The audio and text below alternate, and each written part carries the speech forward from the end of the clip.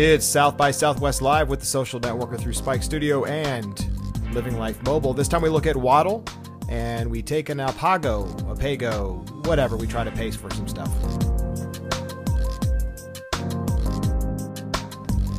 Are we ready again? Let's go again. Sorry we're wearing the same clothes, but guess what?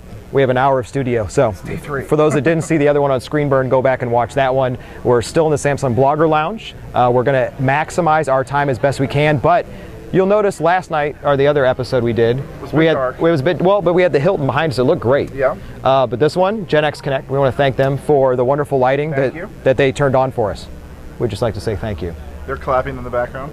That's not them clapping. That's okay. Yeah, one. there you go. It's just him. All right, so this one we're back out of Screenburn and we were back to the floor. So here's what happened. After we did the first show and then we started talking to people, we started with a list of how many apps that we wanted to do. There was at least 35 apps that we had on our list before we came down here. And every time we mentioned the show and they found out about the show, we were handed a card from I think everybody we met that said, I have an app. And we should really preface, not just a card, like CEO, co-owners, you know. Well, it's like founders. one guy at home sometimes. Like the one guy we met last night. We did meet that one guy. He was pretty much everybody. He was the janitor too. So we were getting a lot of those. So now we're actually, some of them we like. Other ones we're a little concerned. Yeah. But we're going to talk about a pair of people we met at an event Saturday night that showed us their app, and we loved it right away. It's only iOS right now. It's only iOS. And mine's in my bag. They are talking about bringing it to Android, but right now it's on iOS. And do you remember both their names? Audrey and... Perfect. So why don't you tell them about the app? Guy, I remember Audrey. Okay, tell them about the app. She'll appreciate that. The app is called Waddle, and it is a photo sharing app. It is really Waddle. Yeah, it's really Waddle, little penguin. Very cute penguin, by the way. And their stickers look great. Yeah. And they're Waddle. There's a little bitty penguin that looks like he's waddling. The reason you want an app is for their stickers. So Waddle, it's a photo sharing app. What you do? His name's Parker. What's that? Parker. Parker? Parker. Audrey and Parker. Sorry. Park, we didn't remember you over Audrey. We apologize now. Go ahead. So, photo sharing application, it's first, I should say, it's a very clean app. They did a lot of nice work on the application. So essentially what you do is you go into the application, you create a Waddle, and you can start loading pictures into your Waddle. Now what's nice is you can share your Waddle with other people that of course have Waddle, and they can comment, star, I believe it's private. We should say this. Yes, Waddles are not public, they're private. No, they're between whoever you invite to your Waddle. Yes. Although you do have, in the options screen, you do have the ability to upload your Waddles to Facebook. Yes. Well, that would be sharing and not really part of Waddle. They're not in it, they're sharing to Facebook, good right? Point. Okay. Good point. So you create your Waddle, you add photos, people can comment on the photos. It's really a very nice look and feel to the application. So picture the example while we're doing the live demo. The example would be you're gone and your kids are with grandma and grandpa, or you've got them. You guys would all be uploading pictures of the family or an event, and all of you would see it inside the Waddle instantly. Yeah, and that's the premise. You're doing your Waddle based on an event, whether it's a birthday, something like South by Southwest, just maybe a crazy night out, and you all want to kind of share your photo experience. Do not Waddle events at South by Southwest. We've learned. Do not have a Waddle for nighttime events at South by Southwest. So when you first launch the app, of course you hit the plus. You can add a Waddle. Okay. You give it a title, and then you have the option to add people there, or of course you can add participants later. Once you have pictures and you have sharing, you can go in your Waddle. You can see the photos. You can see if people star them, any comments on them. You can drive really deep. They have a really nice user interface. It's very easy to use, very friendly. Now, one thing we did bring up that we talked to them about, and so keep in mind, we were talking to the founders of the company, so everything we brought up they were receptive to or knew about or liked the suggestion, one of which was the group control. You could accidentally, as the owner of a Waddle, be removed, which isn't a big deal. They could re-add you because it's supposed to be close friends and family. We brought that up. Yeah, so I could create a Waddle, and Chris can go and remove me from it. Right. I can unwaddle. He could be de-waddled. So we did talk about, as an owner, I'd like to be able to set that and keep it. Freeze my Waddle. Yeah, so we don't know what we were trying to give them names to come up with. Freeze my Waddle, hold my Waddle. We don't know what it was called.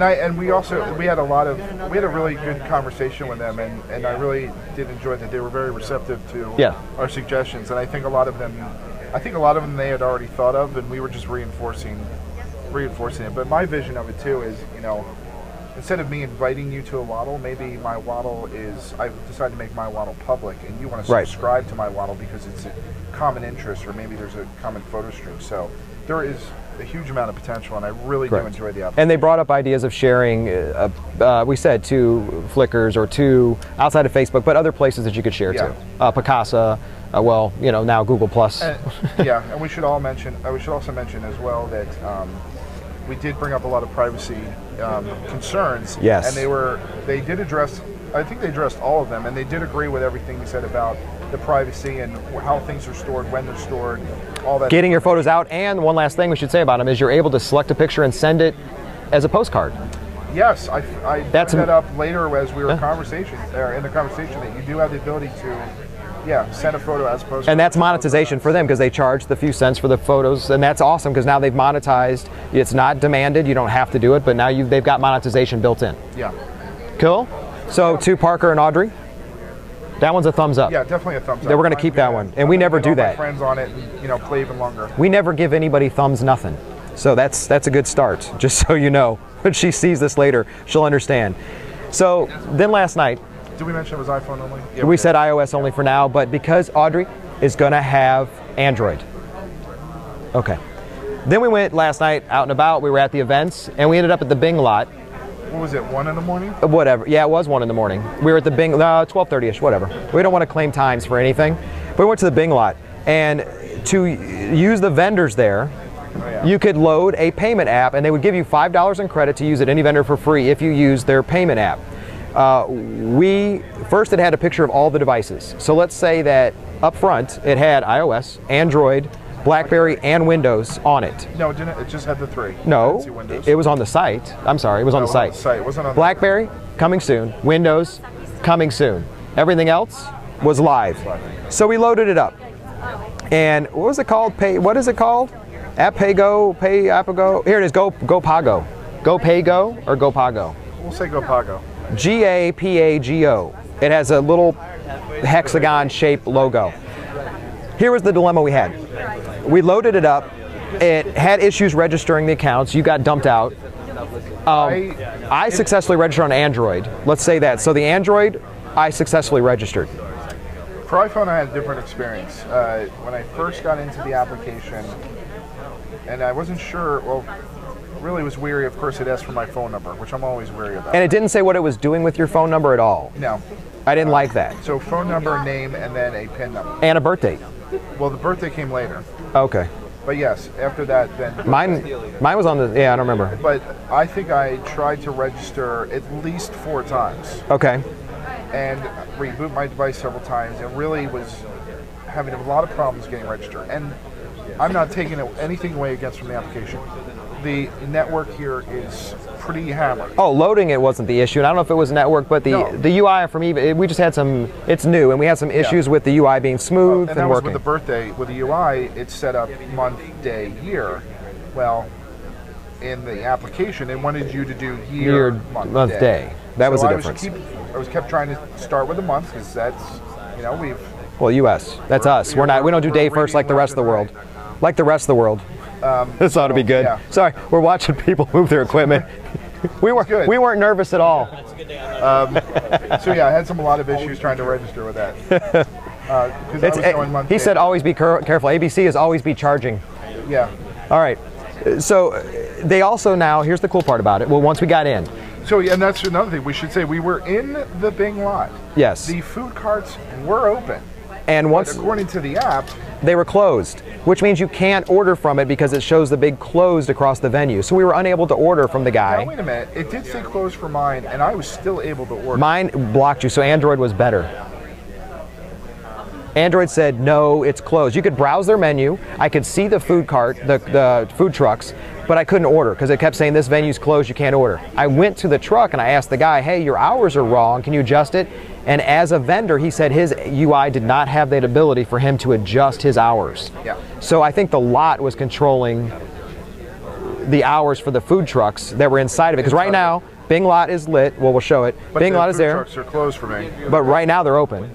They're open for you? Yeah, they're open. They say it new. said closed. Oh, I wasn't in that screen yet. Sorry, I was at the Bing Lot. Let me go back one. There, look. Bing Lot doesn't say closed because it's open. Food trucks are closed. So right now you'll see on the screen it says closed. I can click it and still browse their menu and do cool stuff with it. Yeah. But I can't order anything because I get an error. Then, So, and go I ahead. should say, then finally I was able, so even though it said closed, I was able to actually make the order, verify with the guy that did receive it. Another issue that I had is when... And he was on his iPad, we should He was on note. his iPad, and he took the order, and I was standing there and said, no, go back under the, because it was raining a little bit, go back over to cover, and I'll let you know when it's done. So by the time I walked back, and I just happened to be looking at my device, it flashed up very quickly what it said your order's done, and that was gone, and I really didn't have a chance to read the entire thing. And there was no way to go back into the app to verify that message, like verify that there is. Oh, what about the tab that says messages? It wasn't. I don't remember seeing it in messages. No, the messages I got was about the $5 Oh, okay. off. Well, I'm just asking if it went to messages. There's a tab for messages. Although now the message is I received my order, which I already ate it. So I don't know. Maybe I missed that, and maybe because it was very quickly going through. Well, they gave us $5. Okay, so keep this in mind too. And here's something I don't like about it right now is that made me nervous. They will store your credit card with a PIN number. Nowhere does it tell you about the security of the data or the application or where it's storing your credit card information yet. It's just not built into the UI anywhere I can find. If I go to my profile, I have right here a button that says it has the end of my phone number that's registered. They didn't register it that I know of.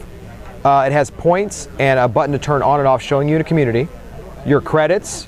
Right now I have no Gopago or Gopago credits, but I have a Bing credit for a venue. Yep. There's a discount tab and then a more where you can get information about Gopago, Gopago, and referral codes, which I presume will be in-app credits that they'll give you. But nowhere, right here on the screen when I say add credit card, does it tell me about the privacy. All I have is credit card number, expiration, zip, and my CVV. I'm putting all my info in here, but I don't see anything secure. It's a UI thing they need to fix. I presume they're always, of course, they're PCI compliant probably. We're not saying that about you guys at all. But understand that the users need to see something about security and privacy here. Like just a pop-up that I say, okay, that lets me know my data's secure, it's transmitted, it's SSL, you can't see it, it's encrypted, all that stuff. Yeah. I'm sorry. We're big on the privacy on the show. You know that. And not telling the user about it is a problem. And you can select where you are by city. I forgot to mention that. I can say what city I'm in. Yeah. And or do the GPS and say what's near me. Right. So overall, what do you think? Another virtual wallet. I'm definitely going to keep it loaded, and I'm going to find out what. I don't imagine I'm going to be able to do much in Houston. Right now, the only categories you can choose are restaurant, ice cream, and barbecue. I'm definitely keeping it now. And it's the only three you can do. So Gopago, Gopago, it's on iOS. I'm sure we're going to get a nasty tweet about this. We always do. We get, and you know what, guys? We like all the apps. It's just we help you become better. Oh, special thanks for those who didn't see the other episode. To our guys at UTest. Yes. Yeah. Work for the apps. We want to thank them. Gen X Connect for the lights. Yeah, definitely for this one. Karaoke truck. The karaoke truck was cool. Which they were beta testing the karaoke machine. Is that what they were doing? Or they were singing badly. Well, they weren't, but people were. People were. So another one's done. Keep in mind we did one on Banjo already. We've done one on ISIS payment system. We've done one on the screen burner already. We've now done these, and then we've got another one that's right behind it. Yeah, considering we just said we had over 30 coming here, and we've done 4. Well, we've done 6. 6. We can only do 2 per episode. We're done with this one, and off we go, everybody. We'll talk to you in just a bit for the next one. Thanks.